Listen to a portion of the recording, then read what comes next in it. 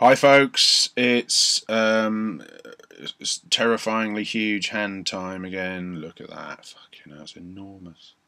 Wow, big hands. As for the big hand fan, Chris, who obviously has some kind of thing about big hands. But anyway, hi Chris. Yes, Dom Lawson here from Metal Hammer magazine. Hope you've checked out the new issue because it's rather fucking brilliant. And if you haven't, what are you going to do? Still available in all good shops and some bad ones, incidentally. This is the penultimate Iron Sandwich of 2011. I'm not going to be asked doing any over Christmas, so I was going to say sorry, but like you're going to be sat at your laptops over Christmas going, oh, bloody hell, but what's the Iron Sandwich? You know, that's obviously not going to happen because you're all going to be drunk. And unable to move due to overeating. So well done on that in advance. So today, like I say, there's a dearth at this point of the year of new releases, but there are obviously lots of things, great things indeed, coming in the new year. And so today I want to tell you about an album that I could have easily overlooked, actually. It's coming out on January the 20th, 2012. And it is by Dario Mollo and Tony Martin. Now, those names may mean a lot, or they may mean nothing to you, but for those for whom they mean absolutely nothing, Dario Mollo is an Italian guitarist who was in a band called Crossbones a long old time ago, and has worked with Glenn Hughes. He's worked with Graham Bonnet, and most notably, I think he's worked with Tony Martin. Now, Tony Martin, of course, was the singer in Black Sabbath after Glenn Hughes, actually, and is actually the longest, I believe, the longest-standing Black Sabbath singer after Ozzy Osbourne, or so he spent the longest amount of time, made the most records. I think one more record than Dio made with the band, effectively. Anyway, Dario Mollo and Tony Martin. Well, what I was going to say about Tony Martin really is that there's always, you know, because of the stature of Ozzy and of the late great and much missed Ronnie James Dio, the Tony Martin era of Black Sabbath is often overlooked and sometimes treated with a little bit of disdain by people who are saying it's not really Black Sabbath. It's, you know, all those albums are shit, blah blah blah. And actually, with hindsight, and well, you know, for those of us at the time who actually liked them, it was never an issue, but you know, hindsight really says that, you know, that's an era of Black Sabbath that's really worth going back to, I think. And I mean, from the Eternal Idol onwards, those albums, The Headless Cross is a fantastic record, as I'm sure many of you know. Tear, if that's how you pronounce it, is a great record. Cross Purposes is a decent record. We don't talk about Forbidden, which was the album that had a guest appearance from Ice-T on it. And was produced by Ernie C from Body Count. It's who knows what was going on there. That album was, it has to be said, pretty fucking dreadful. But you know, a low point in Sabbath history.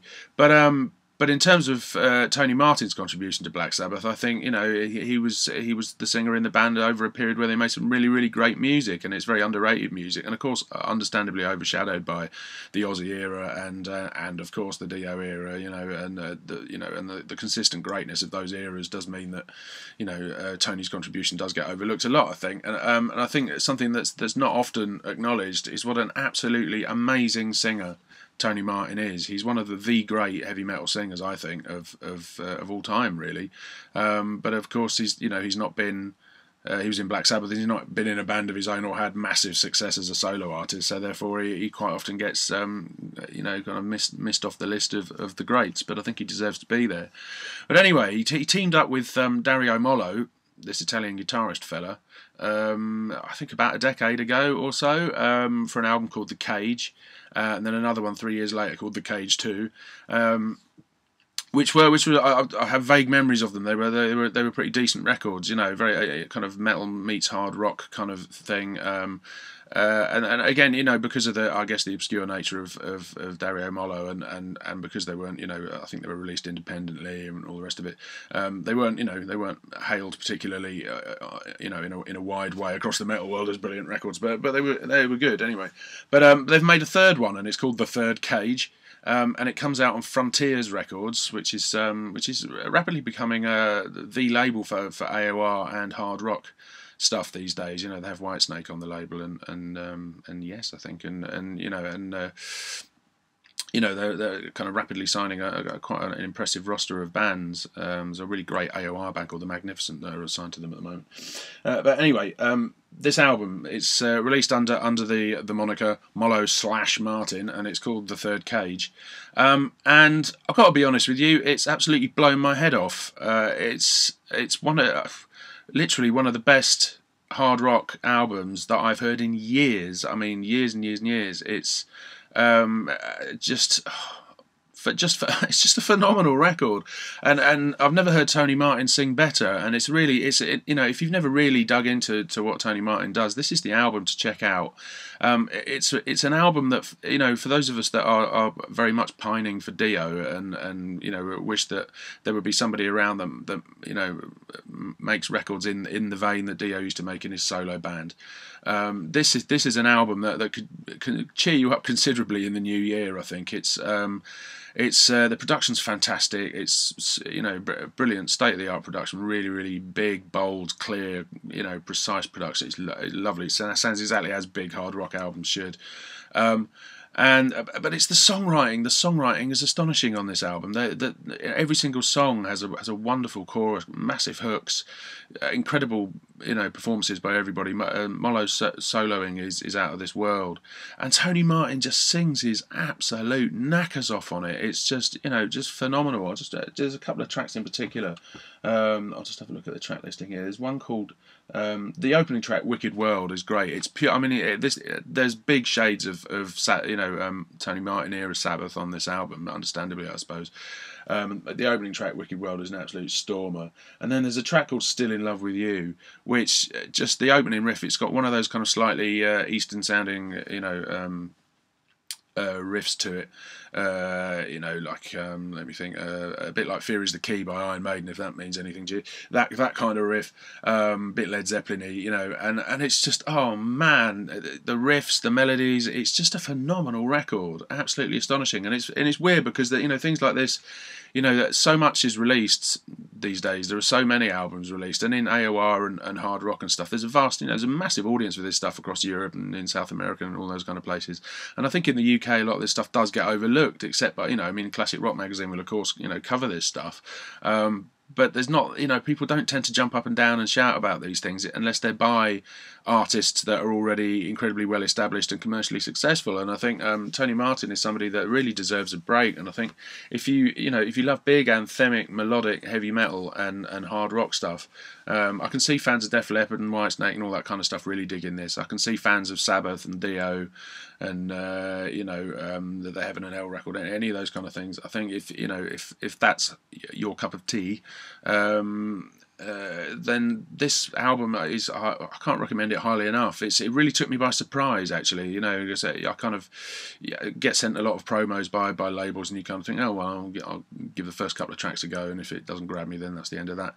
With this, I just stuck it on, cranked it up, and you know, I'm on my 8th or 9th listen now, and it's a phenomenal thing, phenomenal record, really. And speaking as an absolute Dio obsessive, it really does, I'll reiterate that it really does tap into that vibe of Dio solo stuff, you know, where you know, the riffs are heavy but the tunes are massive and the vocals are just glorious. You know, they're soulful, they're powerful, they're you know, they're everything's sung with total conviction, you know.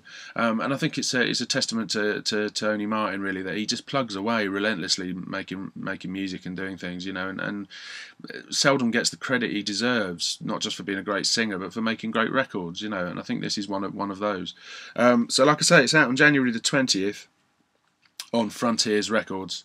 It's called The Third Cage. It's by Mollo/Martin. And I don't know if there's any tracks available online to hear now, but I'm sure if you you know, if you're a resourceful soul, then you'll be able to get a preview from somewhere. Just keep an eye out for it, have a look on the internet. But I just really, really recommend it. It's just one of those things. I mean, right for Metal Hammer, there's always tons of brutal stuff and thrash and the kind of classic bands and new up and coming metalcore and deathcore and blah blah blah blah blah. All loads and loads of stuff that I could tell you about, and it's almost like it's not really my job to tell you about the AOR scene or even this kind of commercial hard rock. But this is just such a strong record. It's really I was going to say cheered me up, but that's not going to happen. But I'm buzzing about this album, in a way that I generally don't about albums made by kind of middle-aged former singers from famous bands. It's so that's the only reason I'm doing this, really, is just to give a shout out to a really fantastic record that otherwise I suspect people would overlook. So there you go, fairly short and sweet one today, but yeah, check it out. Mollo Martin, The Third Cage, out in January, and hopefully tomorrow I'll have some kind of iron sandwich for you, the last one of the year. Thanks for watching this, and I hope you have a fantastic day. And Christmas is coming, and that'll be good, won't it, I imagine. So I'm going to click on my thing. Yes, Satan bless you all, heavy metal, and big up Tony Martin. That's what I say. Cheers. Thanks a lot, folks.